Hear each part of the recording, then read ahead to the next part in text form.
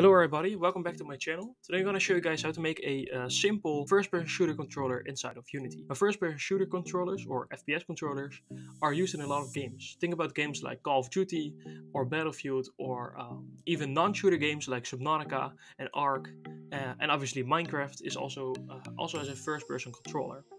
Now today I'm going to show you guys how to make one very simply inside of Unity. Now before we go start, there are basically two ways of doing this. The first is physics based. So that way we're gonna be adding a rigid body to our component. However, I don't want it to be physics based. So we are going to be using the character controller, which is a built-in component inside of Unity. What I'm going to do is first I'm going to create a new 3D object called cube. And I'm going to call it ground. Then I'm going to reset its transform. And I'm going to set the scale, X to 100 and the scale Z also to 100. So we have some room to walk around on. Then I'm going to create a new folder. This folder I'm going to call materials. There we go. And then I'm going to create a new material, which I'm just going to call ground mat. So this will be the material that we will attach to our ground. And I'm going to create this like dark cream, and I'm going to attach it to our ground. And now we are done with that part. Then I'm going to create a new empty game object, and I'm going to call this player. So this will be our actual player. Then I'm going to reset the transform, and I'm going to set the position of the ground actually to something like -1. And then I'm going to go into the player. Now first I'm going to create a new 3D object, which is going to be our capsule, and this will be basically our visual. And then I'm going to set the position to 0, 1, 0. And then I'm going to remove the capsule collider. Then I'm going to move our main camera in here, and I'm going to set the position to 0, 1.64, 0. Then under the player, I'm going to be making our actual movement. So the way we're going to do that is we're first going to create a new folder. So create a new folder called scripts, or if you already have one, then you don't obviously have to make another one. And I'm going to create another new folder, which I'm going to call player. Then I'm going to create a new C# script, which I'm going to call player controller. And first we're going to make sure that there will always be a player controller component connected to our game object. So the first thing we're going to type, acquire component type of character controller. So it will check if you have a character controller attached, and if not, it will add one. First, we're going to create a serialized field, private float walking speed. Now this will basically be the speed that we are walking normally. Now the reason we make it a serialized field is because then we can edit it in the editor, or in this inspector I should say, without having to make it public.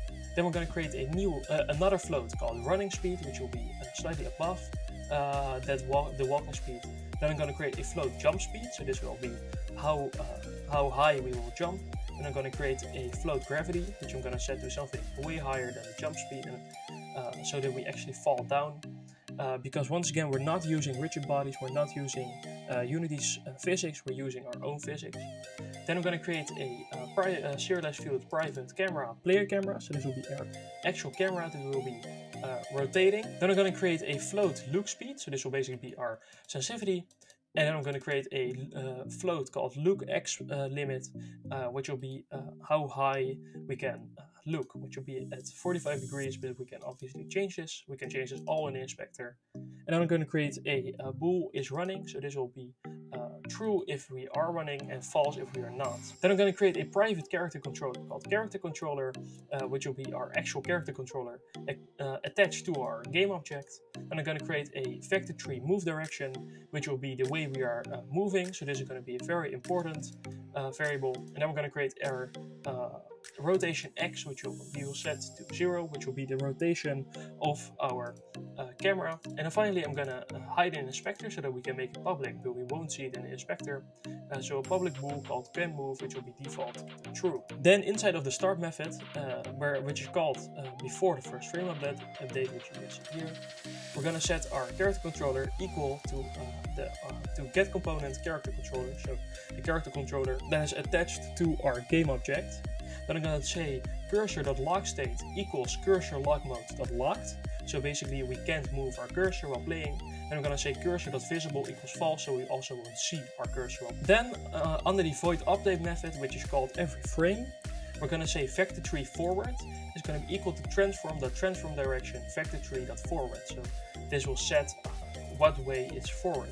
And we're going to say vector tree right. I'm going to do the same thing. So transform.transform direction vector tree. However, this time I'm going to say right. Then I'm going to say is running is equal to input.getKey keycode.left shift. So if we are holding the left shift, then it will return true, and if not, then it will be false. And then I'm going to do, basically we are setting our current speed x and y, and then we're going to say our current move direction y is equal to move direction of y.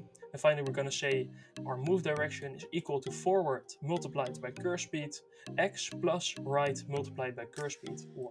Now I get it if you don't understand this fully, so I suggest you just type it from me. Then I'm gonna say if input.get button jump.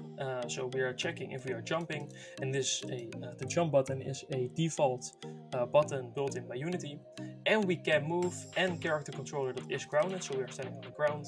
Then we're gonna say move direction of y is equal to jump speed. So basically we are jumping, and if not, then move direction of y is equal to move direction of y. So it will be set back to the normal speed. Then we're gonna say if character controller that is grounded is not equal to true, so that's what this stands for.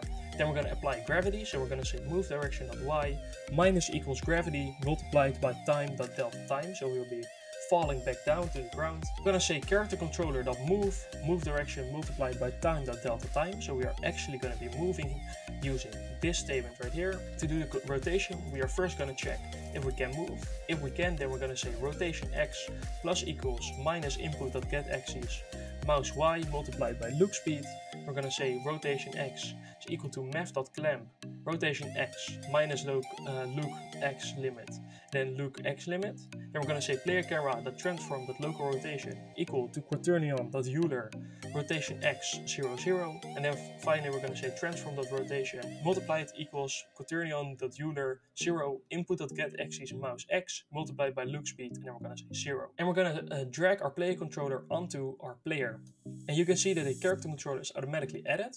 Then I'm going to set the center of this to 1. I'm going to drag our main camera into our player camera, and then I'm going to press play, and now you can see that we are basically done. Yes, there we go. We can now move around, we can run, we can jump, we can look, and everything works great. So, oh, we fell off.